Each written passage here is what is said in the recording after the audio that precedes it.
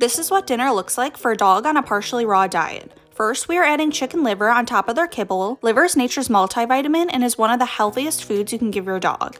Next, half a sardine. This makes their skin and coat soft and shiny. Then organic raspberries for antioxidants. Next, freeze-dried quail egg yolks. This is a great source of essential fatty acids. Then blue spirulina powder to help relieve allergies and boost their immune system. And last, goat milk. Go to KaylaKowalski.com to learn how to improve your dog's diet.